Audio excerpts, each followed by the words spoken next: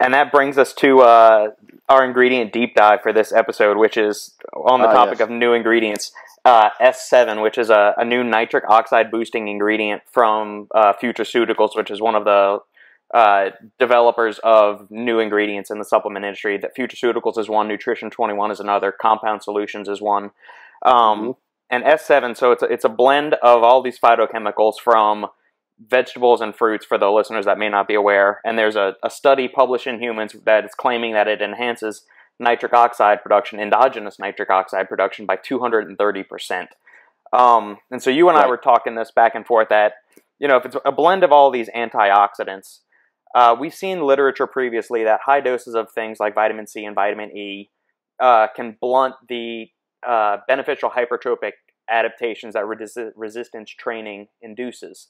And so in your review of the literature, can you kind of walk us through what you've learned about S7 and what your thoughts are on it and the study itself?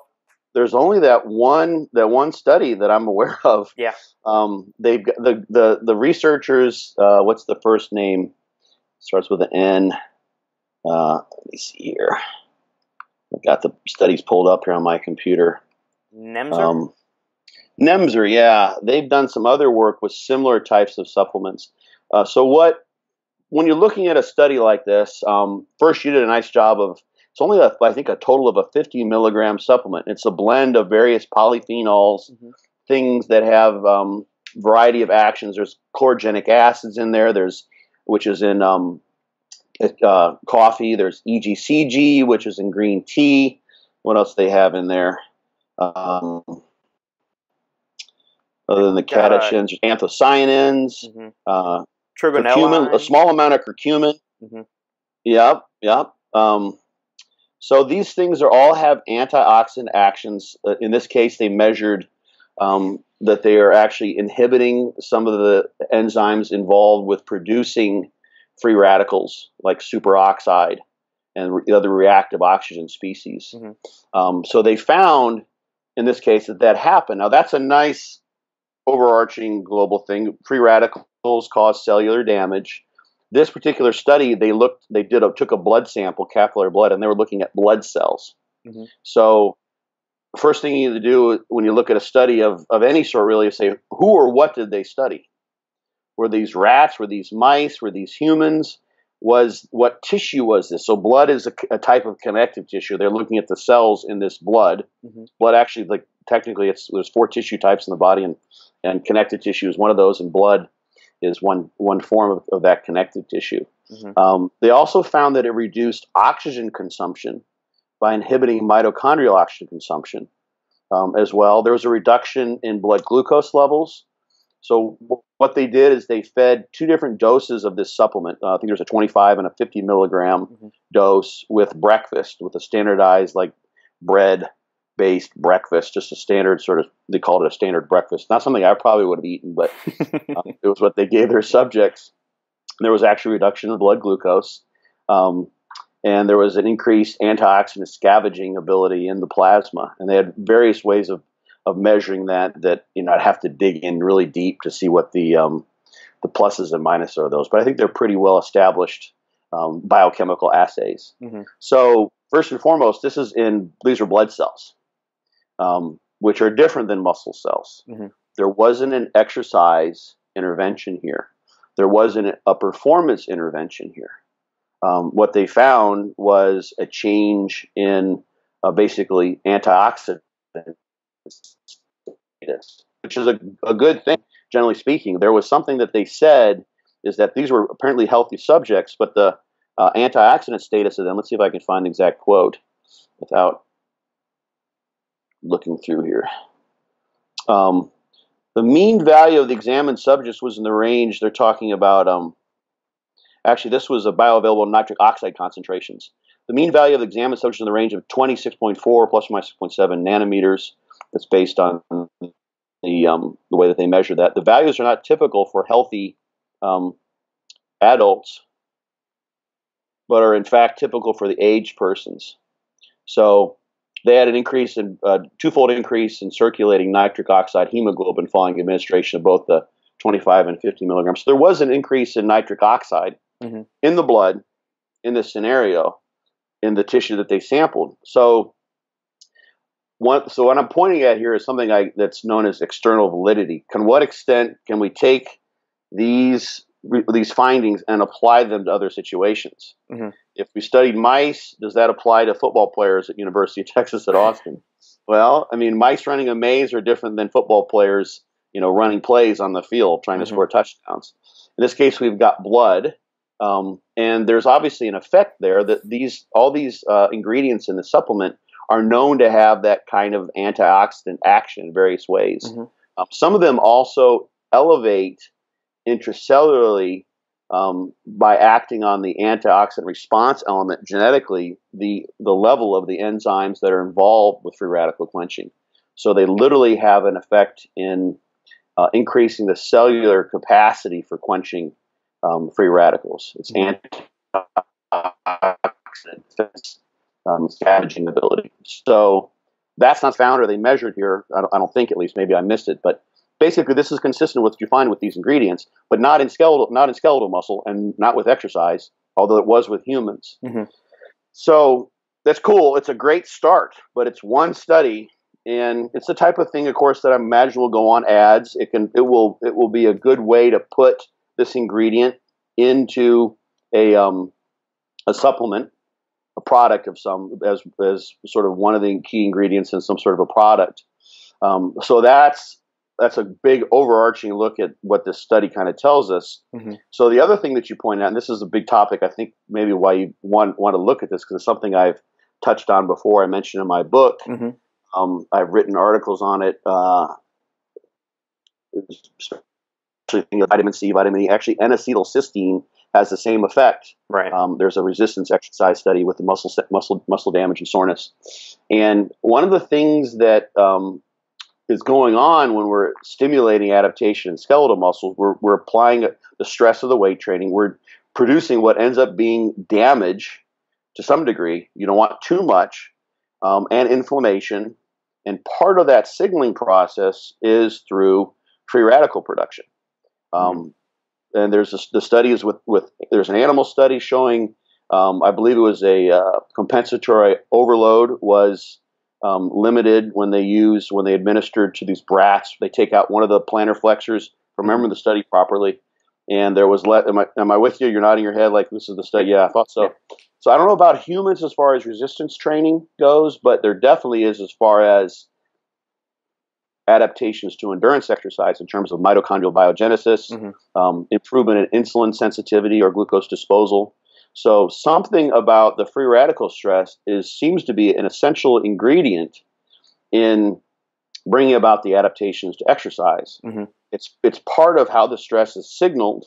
And if we blunt this with literally what are megadoses, like a gram of vitamin C and 100 IUs of vitamin D, that sort of thing, you can stop those things from happening. Mm-hmm. So the question then becomes, how much is a megadose? And how much is too much? And there's also, this sort of falls into the idea of a hormetic response or the idea of hormesis, whereby some amount of what you would consider toxicity or a toxic stress, mm-hmm. like what you could say a free radical is, will bring about adaptation. And there's an optimal amount, and then there's what is too much. Right. So you can actually, radiation will do this sort of thing. You can actually produce hormetic stresses with radiation. Radiation is not good for cells in general. Mm-hmm. You get the same thing with UV radiation. You'll bring about adaptation. If there's too much, this is an easy sort of notion to hold on to, is if there's too much UV radiation, you go out and you get sunburned. Mm-hmm. That's not good. You'll get scarred. But if you have a good amount, then you'll have a nice tan develop. If you just stick your head out in the sun and you come right back in, unless you're a vampire, you're not going to get enough to have anything happen. So that's at the low end. Right. So you've got this inverse U scenario where eventually you can go bad, or you get so much of a stimulus with this toxic mm-hmm. Or hormetic stress that you actually have a maladaptation. Yeah. That would be sort of overtraining in the sense of an exercise adaptation, or something that causes a decrement in performance, or would actually literally cause, in the case of muscle size, maybe even a reduction in muscle size or loss of strength. because you just did too much. Imagine you go in the gym and you try to do one of those asinine workouts I talked about. 98 sets on legs, yeah. Yeah, or the cybergenics, and you're basically untrained. You would have rhabdo would be what might happen to you, and you would be a happy camper for quite a while. You wouldn't come back. They've actually done muscle soreness studies in older folks and found there's shifts in MRI contrast that last for months. And older folks are more amenable to muscle damage. They're highly sedentary in many cases. Maybe a function of the aged muscle, just the fact that they've been inactive. So back to this supplement then. It's a very, very small amount.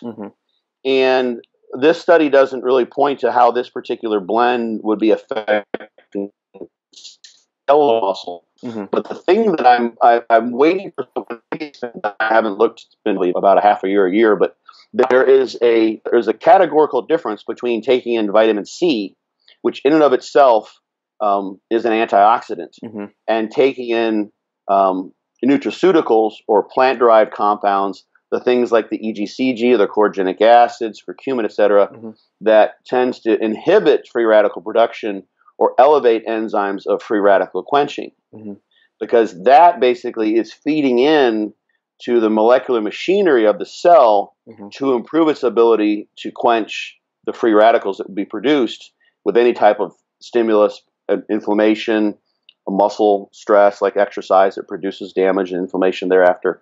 So that's the thing that I'm interested to see, is whether, like, if you were to take a group of individuals and you maybe do a crossover, a study basically designed so that you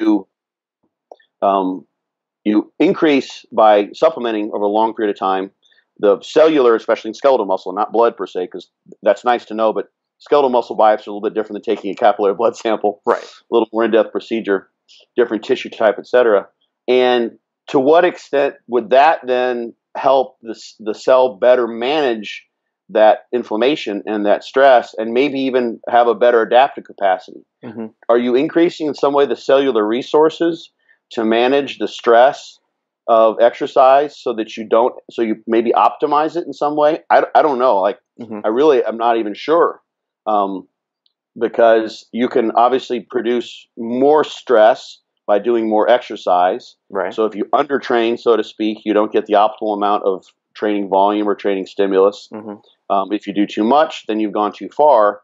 One thing you can do with something like a vitamin C or vitamin E, and I've actually mentioned this before, I know some powerlifters who would have days where they just go bonkers. They wanted to train really hard and do lots of high effort, max effort reps in a way that would be just destroy them muscularly. They'll take like NSAIDs, load up on aspirin, and they'll go in and have a crazy day, and they get stimulus for the nervous system. They get to practice all these singles and doubles and triples, and the NSAIDs keep them from being so broken down that they can't train only the next week. So in that case, you're able to you could use something like an NSAID in this case, or if we're talking about antioxidants, to shift you from a point where you're too far over in terms of the stimulus back to where you have sort of an optimal stress to maximize your adaptation. So that's with like just the blunt administration of like vitamin E or vitamin C and cysteine, something that is that quenches free radicals in and of itself. That's a different question here with what we're talking about with phytochemicals, phytonutrients, because now you're feeding, as I said, you're feeding into the cell's ability to quench those things, and that you would think is a healthy thing, unless it makes it such that you do end up dampening the stimulus. Because the interesting thing is, and now you're making me think about this actually in a new way. I hadn't planned on going here, but I'm going to just go with it because it seems to make sense. Is that really what we're doing with muscle, with resistance exercise, trying to increase muscle size? As you've heard me say this a million times, it's kind of an unnatural act. Yeah, we're producing a muscular callus, and the muscle adapts to that. But it's a very odd thing to pick the weight up and down repeatedly. We're exploiting those molecular mechanisms that increase muscle size. And I'm just speculating here, if you then have somehow made artificially or through supplementation of these phytochemicals in a way that you mean, how much green tea would you have to drink, and how much of various herbs and spices which you have to take in order to match what you could do with some of these supplements. Right. Have you now increased that free radical quenching ability in sort of an unnatural way, such that the cell is so able to cope with that free radical component of the stimulus for muscle growth that you now basically give the cell another option to just simply quench and get rid of the stress in that way, as opposed to growing more muscle mass, increasing the contractile material, and becoming stronger, which also reduces the stress. Right. If you're bigger and stronger, picking up 100 pounds isn't nearly as tough as it was a year before when you weren't as strong.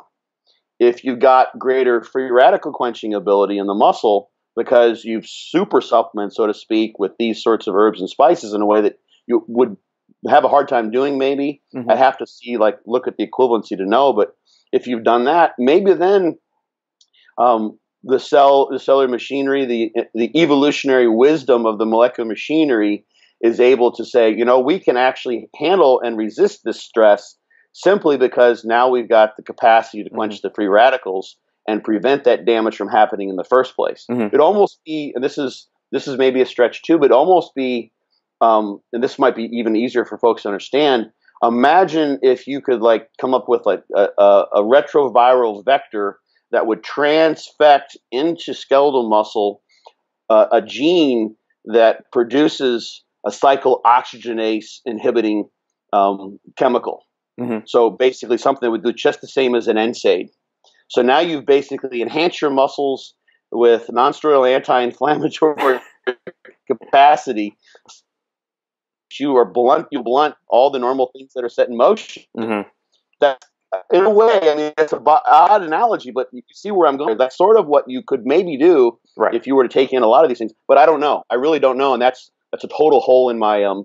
I'm sure people who study this and this is what their careers are about probably know that there's some limit to the extent to which you can upregulate these enzymes and inhibit them.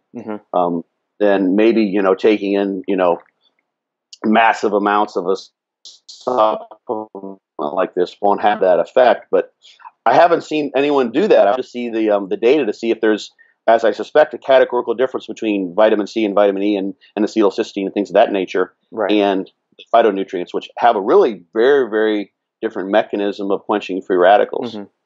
So, yeah, those are my thoughts on this the singular study, which is cool. It's a good starting spot, but that's what I'm thinking about it as of this point. Yeah, and then one of the other things is that this was also done in people with metabolic syndrome. So would a healthy individual, would it have greater capacity to boost nitric oxide? Would it be dampened since, maybe this is counteracting some of the inflammation and other things that are going haywire in people with metabolic syndrome, to where this would be more effective if you are sick, and if not as effective if you're healthy?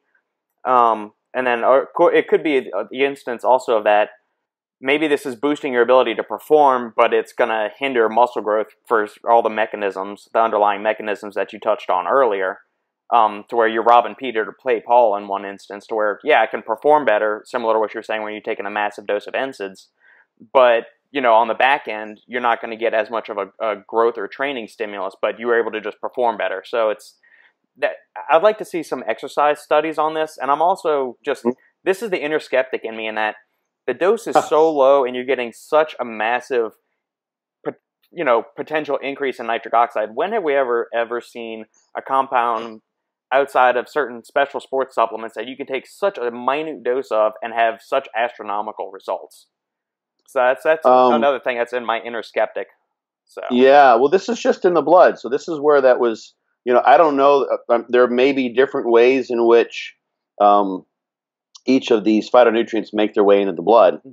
They didn't measure, what was actually getting in, to what extent. Right. It may be that some of those things never even made their way into the blood. They got some really minute amounts of some of those things. Like, for instance, curcumin. Curcumin is very poorly bioavailable. I don't know if the 1 point, there's like 1.2 or something like that milligrams of curcumin. I don't know if that, made its way in there whatsoever. So we don't really even know what's actively affecting their results here, because they didn't measure blood levels, I don't believe, of any of the compounds. So correct. The presumption, of course, is that something in the S7 is making its way in, but it's just affecting what they're measuring there in the blood sample. Right. And so this is not in a situation where you've got an exercise stress that's turning on nitric oxide release, et cetera, et cetera. And it's interesting. You've got like scenarios where once you've got a stimulus of exercise that really it's quintessential to survival, being able to fight or fly, so to speak, is you've got, like, an example that pops to mind is no matter really what has going on nutritionally in terms of glucose availability, when you're exercising at high intensity, your glycogen use is going to be pretty much the same. If you've got a high intensity exercise situation, glycogenolysis rates proceed according to the energy demand of the exercise, because glycogen is going to be your main fuel, aside from creatine, phosphate, initially, and those sorts of things. It's going to be the main fuel for anything lasting, longer than about 5 or 10 seconds up to, several minutes. So the cells are just set up to do that. So if we've got an exercise situation where you have to have increased blood flow into the skeletal muscle, blood flow can increase tremendously in skeletal muscle. Actually, much more. The increase in skeletal muscle blood flow is about 3 to 4 times what the heart could provide to the whole body at once. So cardiac output can go up, maybe 6-fold or something like that in a highly trained endurance athlete, from like 5 liters per minute to like 30. But if you measure, so that's really impressive. Most people, it's more like fourfold, like 5 to 20. But someone with a big heart can do that. But if you look at the skeletal muscle in of itself, you do like isolated exercise, just like a knee extension type of thing. The increase in blood flow there is tremendous. It's way beyond, if you were to do whole body exercise, it's way beyond what the heart could possibly provide. Right. Because skeletal muscle can do that. So the increase in blood flow in skeletal muscle is tremendous. Whether or not this small amount that has this effect just on the blood cells would have any magnitude of appreciable effect on actual blood flow in skeletal muscle during high intensity exercise, when the blood flow can go up just tremendously, is actually a pretty dang good question. I missed some of your first question. You were cutting out on my end. They did study healthy subjects here, but you said something about, if I'm reading this right, just looking at the abstract and then reading through in that quote that I read, they're talking about, they called them healthy, but their levels of NO2 were more like those of older folks. So they picked out people who were apparently healthy human participants, N equals 8. But you had a question, which is a good one, I think, anyway, but I didn't catch it because the feed was a little wobbly on my end. I thought I had remembered reading something about some of the subjects had metabolic syndrome. So I'm wondering if it's because they've got certain underlying issues. Is that what is making the boost in NO more successful than if they were completely healthy and didn't have any underlying symptoms of metabolic syndrome? That's a good question. Think this through a little bit. There are certain sort of courses with people who have metabolic syndrome.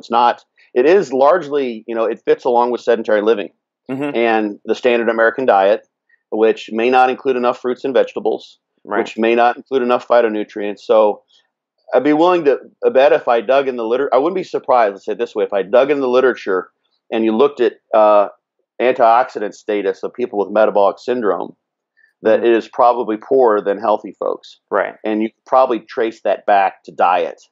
So if these folks may have been more responsive to at least their blood, the blood cells of these individuals, if they had metabolic syndrome, because basically their diets were deficient in these things.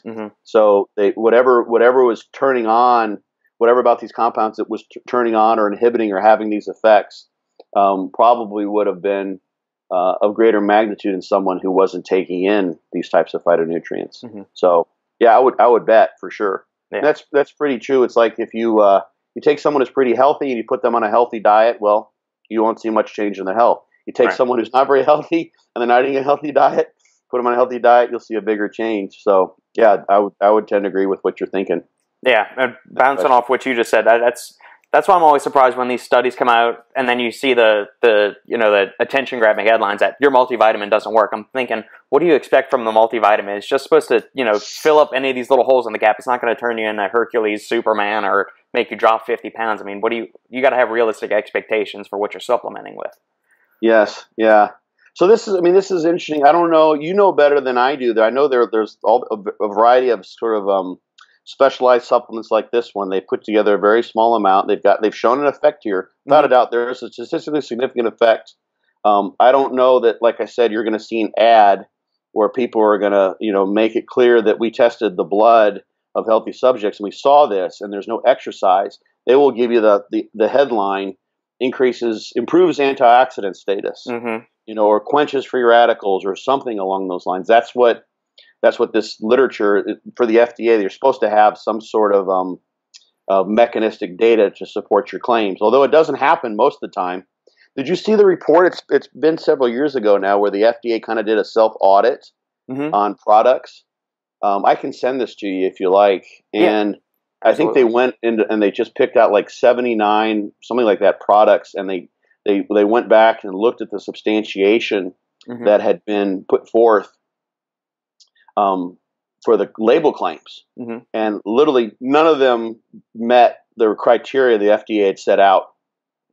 Like, have you seen this? It was I mean, we get some of these studies every couple of months. Dr. Peter Cohen, who's over at Harvard University, has done 2 reports within the past year and a half, both on different pre-workouts and stimulants in there, and each time he's tested them. And I mean, he's just going and grabbing them off the store at like a GNC or something. So I mean, there could be various QA, QC issues with the transport, and you could definitely poke holes in the study, but basically only 2 of like the 10 or 12 products he's looking at have the actual amounts of stimulants in there that they're claiming on the label. Some of them are 2 or 3 times higher, some of them are 2 or 3 times lower. So there are massive oversights within the industry in regards to quality control with some of these brands.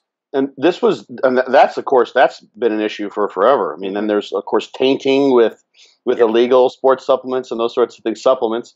But this was a function of looking at the substantiation for label claims, not necessarily testing testing how well they tested out when you did an analysis of the contents, and they were feeding things through the FDA, and they did a self audit, and they looked at how well are we actually making all these manufacturers adhere to our own requirements, and none of them were. They were like something like this. Like this one actually is a good study. I can't say for sure, but it was with human subjects. The claim would be improves antioxidant status. They've actually got some substantiation there. Right. They can't say it improves exercise performance or quenches free radicals to make you stronger and faster or something like that, because those data aren't there. But they've actually got something in human subjects, whereas some of this could have been like an in vitro study, and where they just like added it to some cell culture of some sort and looked at what happened there. That kind of thing that would make it onto a label claim in some way, shape, or form. That is not cool with the FDA if they're providing a supplement for human consumption that doesn't fit with their criteria. So they don't do a very good job. So a lot of things that are out there are making claims that are just like they're not substantiated up to the FDA's standards, and the FDA is not paying attention to their own standards, at least as of a few years ago. So I'll send that to you. Remind me, and I'll email that study to you. Yeah, please do. And it's my issue is that a lot of companies have already jumped on the bandwagon of this ingredient, and they've already started putting it in their products and advertising it. And if you go on the Futureceuticals website, I pulled it up. It says it's designed for use in products that target performance and muscle building athletes, those seeking products supported by clinical research, active lifestyle consumers. But none of the study didn't test for any of those variables. So we weren't using resistance training as one of the variables. They weren't testing any kind of exercise protocol. And then it says the benefits are it's plant-based, which is one of those trigger words these days. It's one of those eye-catching ones. Small dose, clinically tested, and then increases NO by 230. So And then it says applications, of course, pre-workout, muscle pump, and yeah. So it's I'm not sold on it yet. Something we're missing. Is there another study somewhere? I didn't find one, but no, this is the only one that's been published to date. Okay. Yeah. I hate to say, because you never know. Sometimes, like you say, there's no other studies, but maybe there is. But I think you're right. I looked. I didn't see, there was nothing on the website that I could see. So, yeah, that's you know what it kind of comes down to is what can people claim, right? You know, and people just want to claim whatever sells. It doesn't. The truth of the matter doesn't really make a difference. Correct. When it comes to the truth of the money that can be gained in selling the product. Yeah. So. You know, it's funny because I've had a little bit of interaction too, and I'm not going to provide all the context, but there have been times when I've gotten a hold of the researchers because I've seen things and I want to like kind of know, and I've actually contacted the researchers and said, you know, can you tell me like this is what is being said about this product? And when I read your abstract and I look in your paper, the data don't match. They don't substantiate that notion. Was something like, or sometimes the abstract will say something different than what the paper actually says. And I'm like, was this just a typo or what's going on? Can you tell me what you actually found here? Here's my question. And the times I've done that, it's like, oh, well, I don't remember. We don't have the data anymore or something like that. It's, you know, and I think maybe those are honest, could be honest answers. I'm not saying someone's lying to me, but those sorts of things happen. There's all sorts of sort of misinformation that can be projected forth. Like in this case, this seems like misinformation. You know, don't get myself in legal trouble, but it sounds like from what you read there, they're definitely overstepping what I would call external validity. To what degree can we externalize these findings to other scenarios like exercise, resistance training, or what have you? Doesn't seem to be there. Right. So I'm glad you're doing this podcast in this way. This is one. You know, it has been for years. When I was doing research, I was at a college position just for a couple of years, and that was one of the things I wanted to do was like dig in and basically shoot holes in some of the claims. I wanted to like single-handedly be like, you know, the sheriff out there in the wild west industry, just start shooting all the bad guys with research. You know, that's why I studied creatine. You know, just like.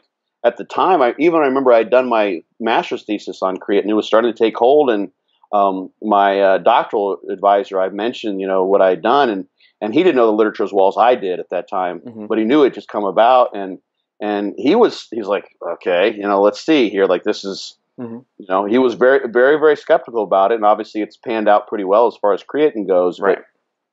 But, yeah, there's so much bamboozling out there. There's so much to be done, and it's a shame. I don't want to say like there's a catch-22. A lot of the labs have to support further research, so it's kind of like you know, rob Peter to pay Paul, I guess, as they say. So you do some research that brings some money to the lab, so you can do other research you consider more meaningful, and you know that those data, although you've done your due diligence as an honest academician in putting forth that information as you see it in the literature, and you read the paper. I don't think they overstep their bounds anywhere as far as conclusions. No, they didn't. Someone else doing that, you know. Right. So it's like you know, you're feeding. It's kind of like I don't want to go into a political issue here, but like it's sort of like if you work at a gun store and someone has every right to buy bullets, and you have the sense this guy's going to do something really bad with these bullets, or this gun. Like you're like. I'm not killing anybody, but I have a sense like if I had my choice, I wouldn't give him this. So I wonder if those researchers, I'm literally providing ammunition here for people to sell things in a way. And who knows, maybe this will pan out to have some ergogenic effect. Who are we to know? I don't know. Right. We don't. I mean, we really don't know. Maybe it's possible, you know. But I think your skepticism is warranted. Gosh, I sure wish the supplement industry were a little more, at least kind of upfront. I will say that, you know, I want to say dishonest, but upfront and saying this is what we know, not like designed for this. It's like, oh, how can you possibly say that? It hasn't been tested in athletic populations, much less, you know, as an ergogenic, test of any sort. So exactly, yeah, that's a great topic. I'm glad this is like a quintessential example of what happens a lot. Oh yeah, I think, yeah, you know. Yeah, well as anyone. it's an all too common story in the supplement industry, and that's the main reason I got into here was to try to help separate the truth from the BS, because there's so much garbage fed to consumers, and if I can just save one person, one $30 bottle from wasting it on a product that's not going to do jack squat for them, then that makes my day. So it's one of those things. So I'd love to see more research from the lab or from Futureceuticals on the ingredient. I'm just not sold on it yet. Yeah, so. Yeah. I hear it's interesting. Did you see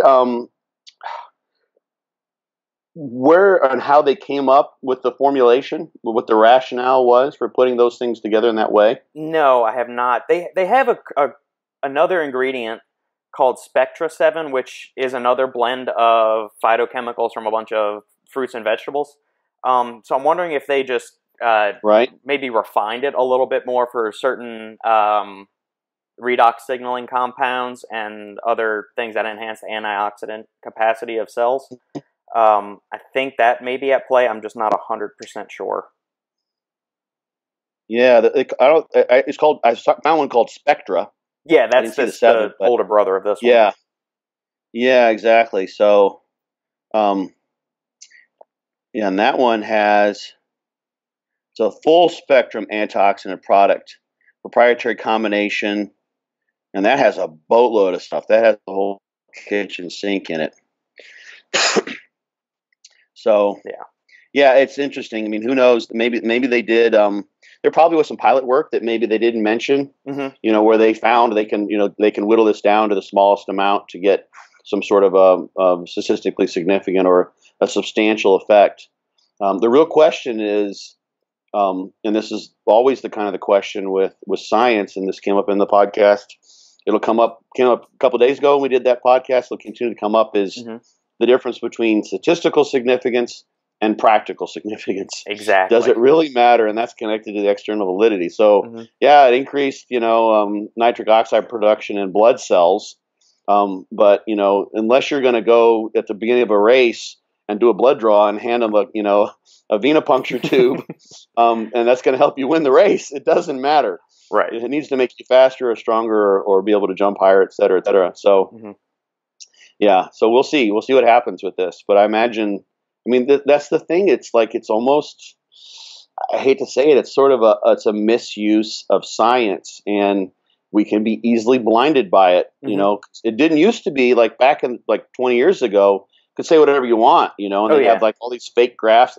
And now we've got legitimate science that's being used. And that's just another way to sort of bamboozle people in many ways. Because you literally, an average person trying to pick up this paper and read, I don't know what most of those assays were they were doing. I'd have to go and look at the reference methods.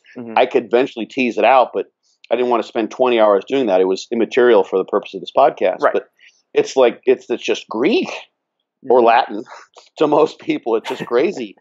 So you just kind of nod your head. You read the abstract if you go that deep, and it's a shame because I think if you use, and I have this in my book, if you look and just look at the big things, they were healthy volunteers.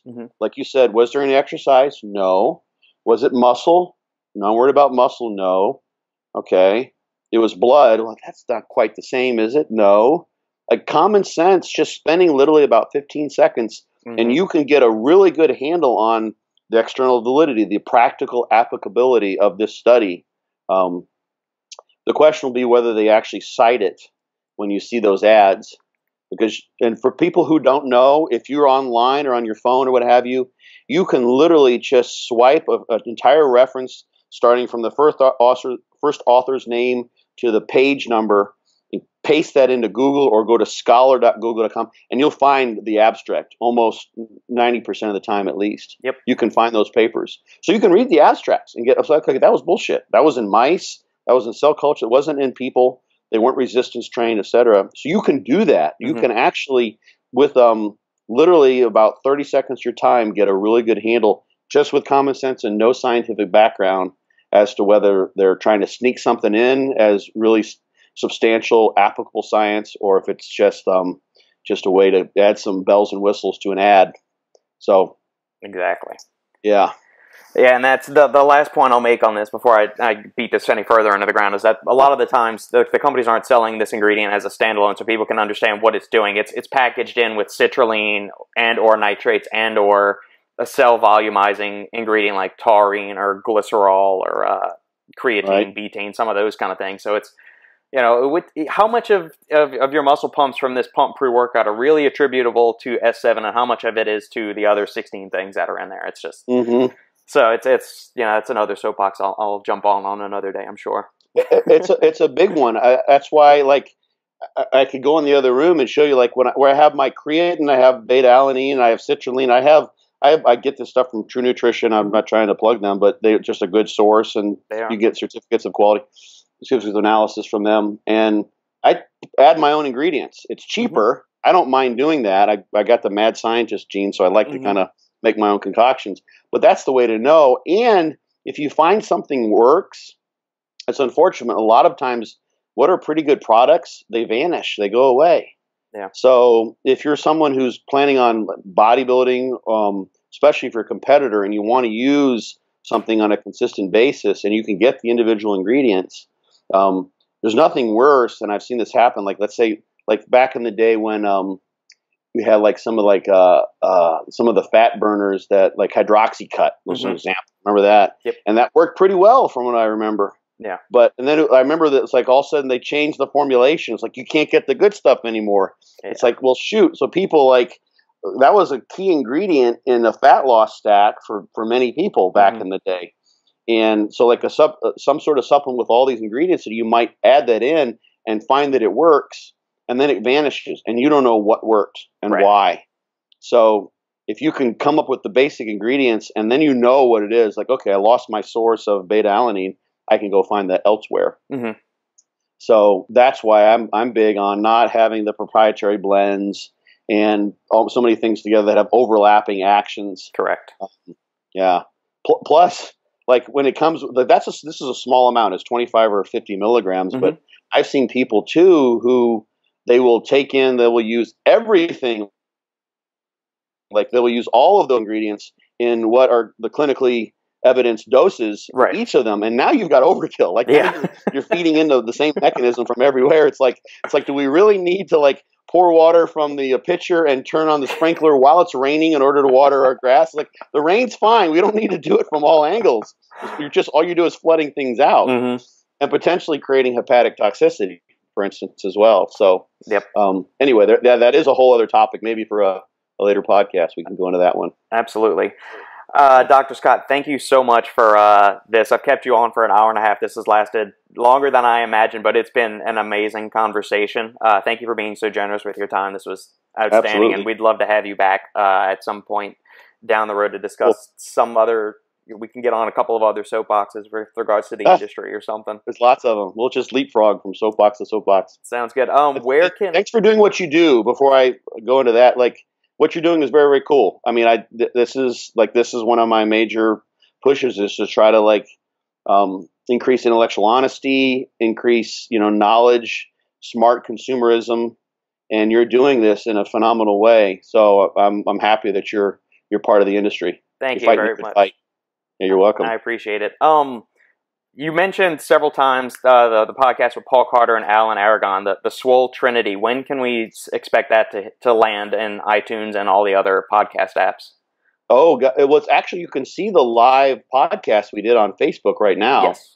It's on my Facebook. It'll be just a few days. I think usually it's like 4 days for, so we did on Wednesday. I guess by probably next Monday. So today's the 26th. Oh, definitely by the beginning of May, I would think. Fantastic. The very latest. Yeah. Awesome. Yeah, those are going to be good. Alan's a really bright guy. Paul is outspoken as all hell. He's having a blast. I think you watched it. Yeah. Lots of F-bombs and, 4-letter expletives. We sort of let loose in a way different than what I did here. Obviously, I don't hold myself back, but it's much more, at least so far, we got some pretty high energy, bromancing going on with the three of us. So It's fun. But, all those guys are just so bright. It's going to be high quality and a lot of fun to do. So definitely tune in for that. I don't know where we're going to go, but it's going to be good places, I think. Excellent. I'll make sure to put a link to the live video of that in the show notes. Where else can people find you at? Oh, all my websites lead to fortitudetraining.net, beyourOwnBodybuildingCoach.com, or just BYOBBcoach.com. That's like my big brain dump I'm trying to get folks tuned into. It's got information about hormesis and sort of general supplement categories and ergogenic aids. Some of the stuff I'm guessing you probably have it, the book. So that's got my ideas on supplements being at the top of that nutritional hierarchy of importance. Right. And then Instagram. I was a reluctant Instagram adopter, but I'm on Instagram at Fortitude_training. And then you can just type in Scott Stevenson bodybuilding or Scott Stevenson meathead, and you'll find me pretty easily. So not hard to find. Excellent. Awesome. Well, thank you so much again, Scott, for this, and have a fantastic weekend. Yeah, you too, brother. Appreciate it, man. All right.